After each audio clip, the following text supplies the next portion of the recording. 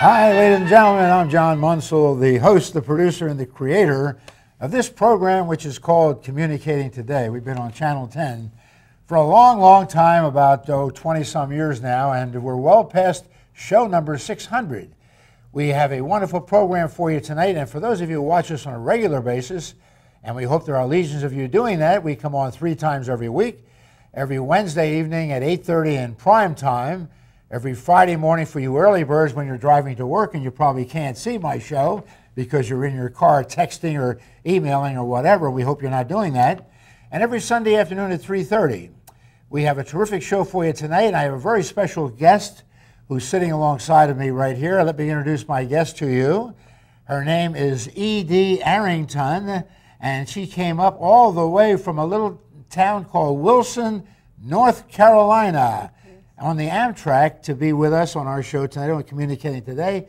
And Edie, thank you so much for coming all the way up to our program. Thank you, John, for having me on such a wonderful show. We're going to be talking about this great new book that you just wrote, and it has a title. It's called Stay the Course.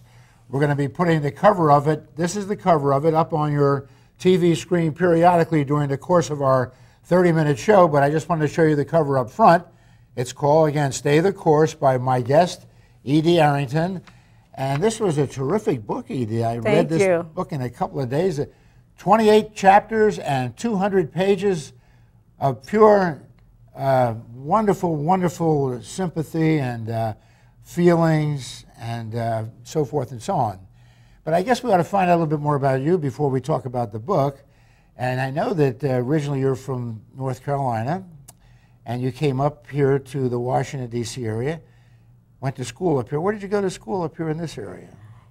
I went to school at T.C. Williams High School, okay. and I graduated from T.C. Williams High School. From there, I went on to actually a job that I began and ended with, the National Education Association.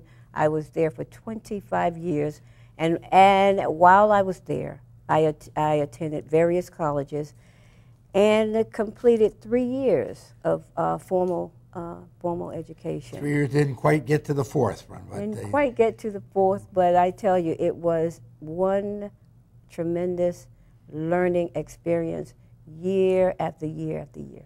Now, I can imagine it was, but 25 years and then you retired from the NEA, the acronym. Ladies and gentlemen, we use nothing but acronyms here in the Washington, D.C. area.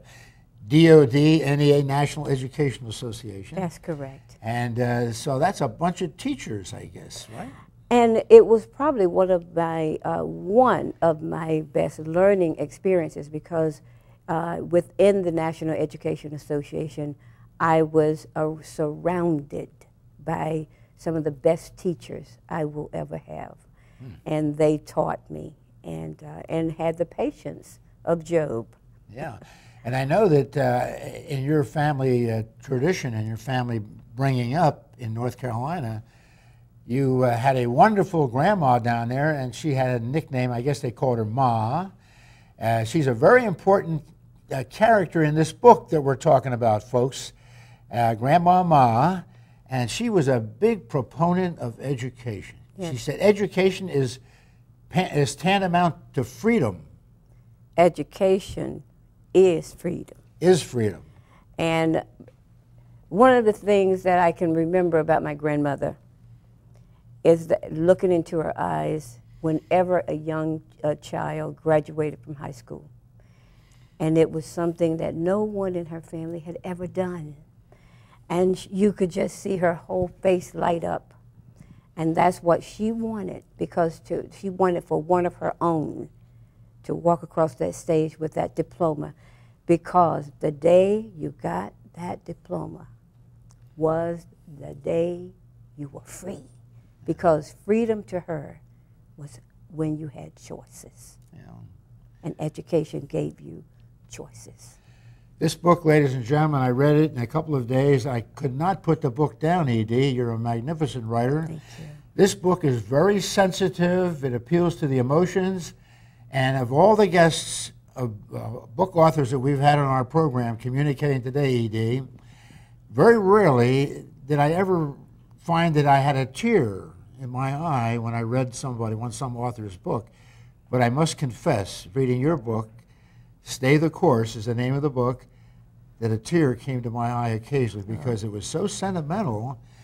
And I just think you're a magnificent writer, and I congratulate you, and I hope you sell 1 million of them because, folks, you got to get this book. It's fantastic. But how did you get started in writing in the first place? Where did that begin? Short story, long story. I was always very athletic, very healthy. At the age of 39, almost on a dime, went through a very strange illness, couldn't figure out what was going on. The doctors sent me home the way they used to say in church, when the doctors can't help you, you call out to your God. Well, I was sent home, and because the doctor said, there's nothing else we can do for you. For 5 years, I was closeted in my home. And I'm type A. Type A people have to do something. And the only thing I could do was write to my daughter. And I began to write to my daughter everything I would put in writing about my life. Kind of like a diary. Everything from the time I was 5 years old, I began to tell her about my life, because I was adopted by my grandparents, and I knew very little about my parents. So I wanted to tell my daughter everything I could about me and about her father, so that she would have as many questions as I did. What I realized through that illness, through writing, I didn't feel sick, because it transported me to another place.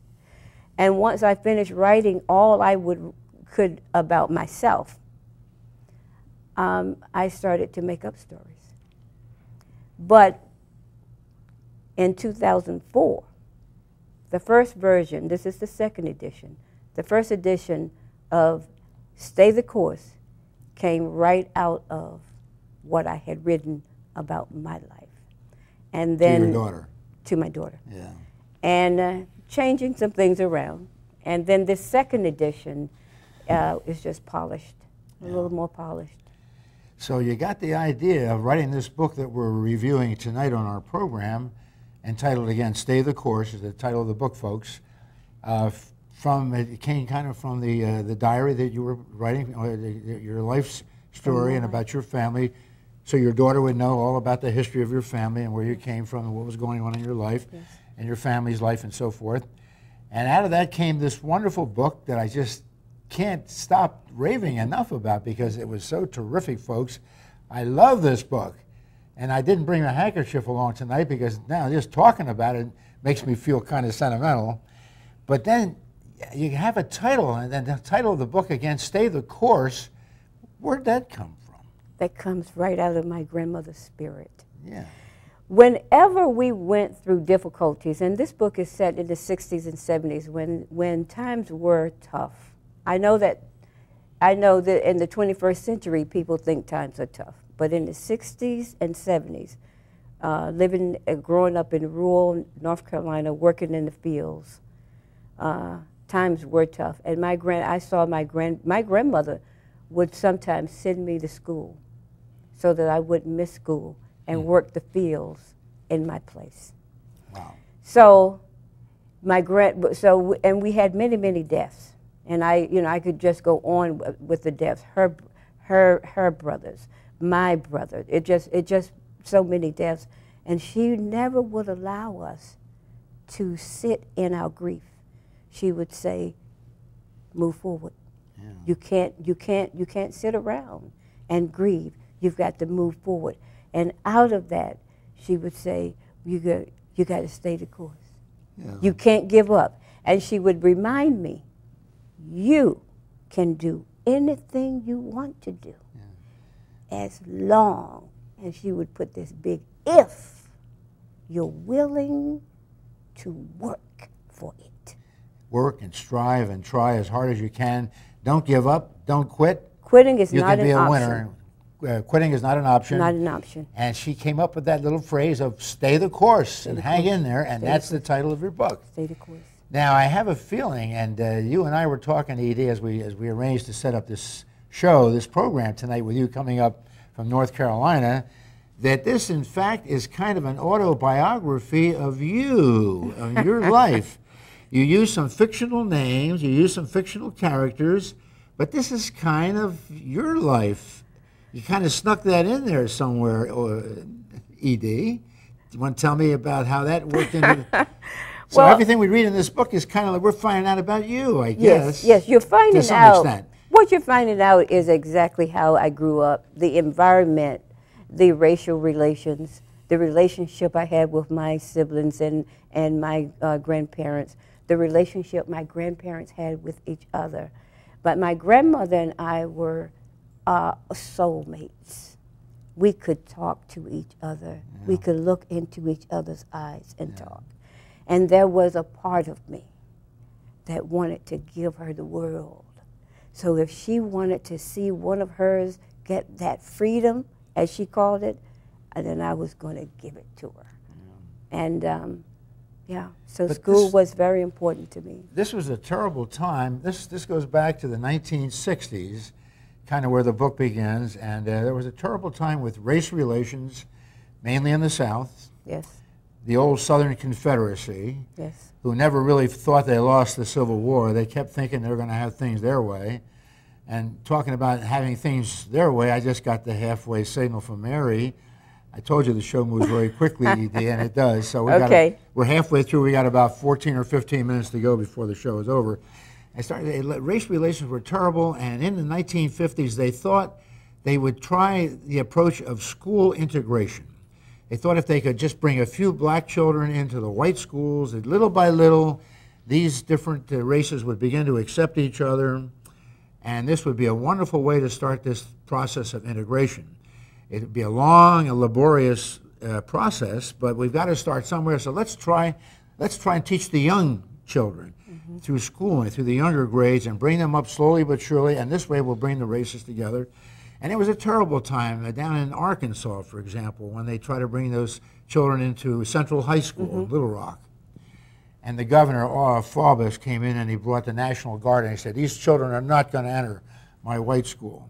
And President Eisenhower brought the Army in and he said, yes, these children will enter that Central High School in Little Rock, Arkansas. So there's a terrible confrontation, and that's kind of the background of where the book begins and your life, and you grew up in that kind of environment when you were a small youngster. And maybe you want to talk a little bit about that? Yeah, for me, and I will say that growing up in North Carolina, it wasn't as vicious as in some other places, but I did not want to go to the all-white school. And it wasn't because because it was as vicious as in Mississippi and Arkansas. I had my own dream, and that was to go to school with my friends. So in this book, you do see the character try to find a way to get out of going to the all-white school. But in any case, she ends up there, and what I experienced is similar to what the character experienced. You had people who could care less what color someone was. But they were a minority. The majority had a problem with it, I guess. And I don't even know if I agree with that, because I would say this. The minority ruled because they were the loudest and they were the angriest and they caused the most destruction. Because there were too many that I knew who could care less about my color, but the fear of what would happen to them. Who wants to be excluded from the tea parties and the clubs? As a black person growing up in the rural South, on the farm, I knew nothing about tea parties, so that was no threat to me. But for those whites, that was a fear of being excluded. And just like the character, you dealt with becoming. I went from a school where I was the top, full of black students, your friends, right, to neighbors. A school where I was invisible. Yeah. And that was what I really had to deal with. You were one of just a very few, I guess, black students that were admitted to that all-white school. Kramer High School was the name of this. Is that a fictitious high school? That's fictitious. There's no real Kramer High School No Kramer High School. Wilson, North Carolina. No Kramer, and not that I know of, because someone might say to me one day, I went to Kramer, but I wasn't familiar with Kramer, and there wasn't a Snowden as the black high school. But I used those two schools to show that one was all black, one was all white. And then came that day when Brown versus Board of Education made integration real, but very— the law of the land. The law of the land, but very slowly for small groups of black children at a time. I always wondered, why was it that way? These small little groups of black children being sent to the all-white school. And I, to this day, never believed that that made me any smarter. Now, the main character in your book, again, ladies and gentlemen, called Stay the Course. Title of the book, we've been putting pictures of the cover of the book up on your TV screen at home or at your office so you can see what the cover looks like. And our guest for tonight's program is sitting right alongside me. She wrote this wonderful, magnificent, beautiful book. And I emphasize the word beautiful. Edie Arrington is her name, from Wilson, North Carolina. Yes. We're talking about the history of what was going on back in the 50s and 60s when there was a terrible time of trying to integrate the races, the white and the blacks and so forth, and all the terrible things that went on.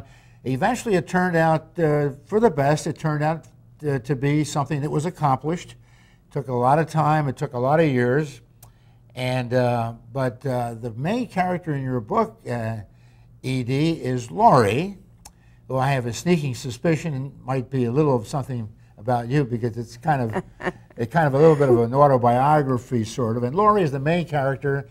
She's a little black girl who has been integrated into this white high school. And there's another girl who, the first day at school, this young lady, when Laurie's trying to enter her classroom, she puts out her big white arm with her red hair and her eyes flashing and say, "You're not going into this classroom, young lady." And she had a name. Her name was Debbie. You remember that name? You'll never forget that name, because that's something that probably happened in your real life. But this is this nasty character in the book, and oh, I hated Debbie myself when you described her and the way she was, try to prevent you from going in your classroom. But you got in the classroom, and eventually things worked out over a long period of time. And somehow or other, Debbie got hers. Somewhere along the way, she got socked in the eye one day and had to go to the dispensary. And Laurie was ejected from school because of that incident. But everybody banded behind you, got on your side, and what happened? Behind Laurie. And they got you back? They banded behind Laurie. Behind Laurie. People love to call me. Not you, but not Laurie. Not me, but Laurie. Okay. Debbie Pennington, though, let me just say, was a bully. But she was taught to be that to way. Be a bully, because she came from the upper class. But when she did not, and this is the lesson that I really want children to understand, is that Debbie Pennington, Laurie should have been suspended from school because she struck someone. The problem was that Debbie Pennington got no punishment, and that's where the problem came in. And so the people banded behind Laurie, not because she shouldn't have been, she should have been suspended. They expelled her. She would not have made her 9th grade. They banded behind her. They got her into school. She still had to be humiliated because of all she had to do to get back into school. To everybody. Everybody she had to apologize. Especially Debbie. Especially Debbie. Oh, that must have been a terrible experience. That was stinging. Talk about pride, lowering your pride, your self-esteem. She had to dismiss, but you know, her grandmother said to her, "Is it worth it to you?" And there comes Ma back into the picture again. Your grandma, well, the grandma Ma in the book, Stay the Course, and she said, "No, you can do this. You can apologize, you can stay, you can get back in that school again, you can become educated, graduate, and be an honor student, and go on with the rest. You stay in that school and you apologize, even though you didn't, or Lori didn't want to do it. That was a real conflict, but thank God for Grandma. But one of the I things, loved Grandma. Yeah, everybody loves Ma. But because Ma did give her the option, Ma asked her, "Is it worth it to you?" And Lori said, "Yes, ma'am. Yeah, I'll do whatever they tell me." Because that was her Ma. Because she wanted more than anything to see that for her Ma's lifelong dream, to see one of her own get the freedom. And if that meant having to swallow all of her pride and apologize to everyone who had wronged her, she was willing to do it. She had to apologize to the class. She had to apologize to the student body. She had to apologize to the principal, the teacher, and especially to Debbie Pennington, which was really something for her to do. But she did it because Grandma said to her and looked in her eyes and said, "Stay the course." And that's the title of your book. Stay the course. Terrific book. What a way to bring the title in of the book. Quitting is not an option. Now, one thing I liked a lot about the book, E.D., is that some of the dialect that you used in there. So what I would like you to do, if you would, be kind enough, and you and I talked about this before the show, is open up to a page in the book, and to make the book as realistic and as authentic as it is, she uses the dialect of the folks down in the area of Wilson, North Carolina, where this book kind of takes place. And we would like to have E.D. read a paragraph or so, short paragraph, and in the dialect, in the accent, if you would, E.D., to give you a real flavor of what this book is all about and how realistic it is. Sure. This was around the time when Dr. Martin Luther King had been assassinated, and Ma only had a third-grade education. She told stories to explain or try to get her two children at the time, because two were gone, and she wanted to teach them lessons, life lessons. And she, as they were watching Dr. Martin Luther King, she realized that her oldest granddaughter wasn't just angry. She was beginning to exhibit hate. And in Ma's family, you didn't hate and you didn't hit. So when she noticed that hate in Jeanette, Ma stared Jeanette in the silence. Being angry ain't nothing to be ashamed of. Sure ain't. Long as you living, you bound to feel it from time to time. I'm feeling quite smart of it right now myself. But hate, now that's something else. That's when you don't let your anger get way out of control.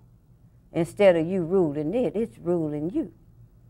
Just like that man who killed Reverend King, he killed out of hate. Am I right, Tom?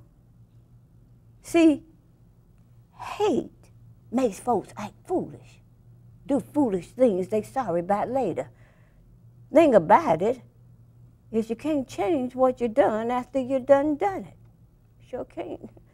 All this hating folks on account of who their mama is or who their mama ain't is nothing but a bunch of foolishness.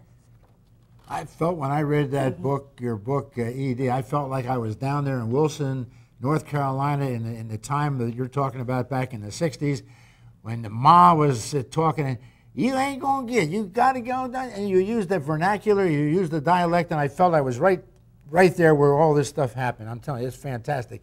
Where can we get, folks, let me also mention at this point E.D. Arrington's website, where you can get some terrific information. She's written a couple of other books, and she has another new book that'll be coming out shortly, and her website is, we've been putting that up at the bottom of your screen too, by the way, periodically during the course of the show, www.hername, edarringtonbooks.com is her website, where you can get a lot of tremendous information about this book, Stay the Course, and about all the other stuff that she's written as well, and the other books that will be coming out soon. What is the title of that new? I think I read that somewhere, the title of the new book coming, which is going to be a sequel to this. Forever Was a Day. Forever Was a Day. And will information on that be on your Forever Was website? on my website. Okay, folks, you got the website, and again, it's going to be on your TV screen at the bottom of your screen as we're doing our show. Where can we get the book, ED? I know Amazon.com, I guess, and where else? Amazon.com. All of those who have the Kindle, the Nook, you can go right in and type in "Stay the Course" by E.D. Arrington. It'll come right up. You can go to authorhouse.com, who is the publisher of the book. But if you go to my website, www.edarringtonbooks.com, all of the information is right there. ED, I just got the 1-minute warning. We got to close the show. We're getting down to the end of our program. I can't thank you enough. Thank you for coming up on that long, laborious Amtrak from Wilson, North Carolina, to come up here and see us. I know you're going to go to Baltimore to visit family over there when you leave here, and then back home to Wilson when your trip is over. Thank you so much for coming up and seeing us. You're a wonderful guest. You're a magnificent writer. You're a beautiful writer. You wrote a fantastic book. I loved it, and I wish you the best of success with Stay the Course, ladies and gentlemen, is the name of this wonderful book. And again, we've been putting pictures of it up on your TV screen periodically during the course of our program. We always go out by saying, keep on communicating for success, and come back and see us again next week. Until then, bye-bye. Thank you. My goodness, my goodness. Wonderful job. Oh, my goodness. Let's hold the book up, and we'll take a little pose here. There we are.